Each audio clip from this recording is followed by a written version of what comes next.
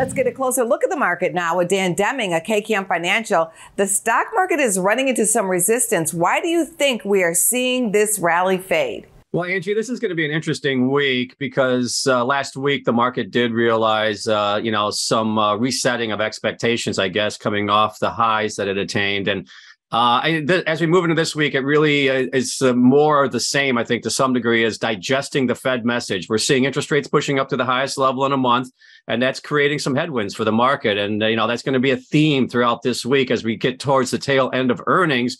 We're going to be focused on the data points this week, which are inflationary data points, CPI, PPI, and retail sales, and also the Fed message. And that's something the market is certainly going to be focused on now that we're seeing interest rates moving back up to better than 1 month highs. What are your personal expectations for the market as you're watching all of this action, Dan? I think it needed to come off a little bit, Angie. This market was, certainly got overextended as we went into the first week in February, with a big run coming off of those December lows. So not surprising. And I think that the fact that the market's held up, honestly, reasonably well, given the fact that interest rates have reset as far as the expectations by the Fed moving forward.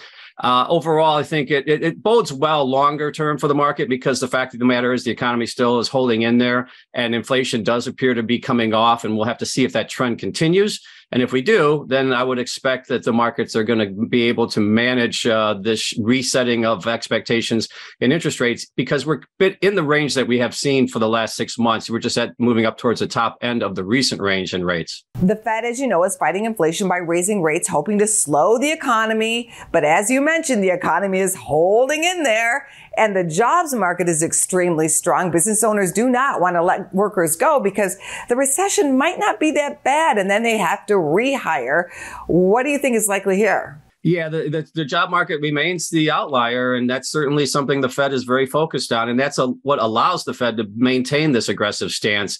And, that's one thing moving forward, Angie, that the tight labor market is something that, certainly has some people still concerned about the potential impact to inflation, particularly if we see significant increase in wage pressure. Now, that is not playing out at this point, but that's certainly something that could start to play out if we continue to see this labor market remain as tight as it is. Thank you, Dan. Have a great week. All right. Thanks, Angie. Go to businessfirstam.com for where to see our show on TV.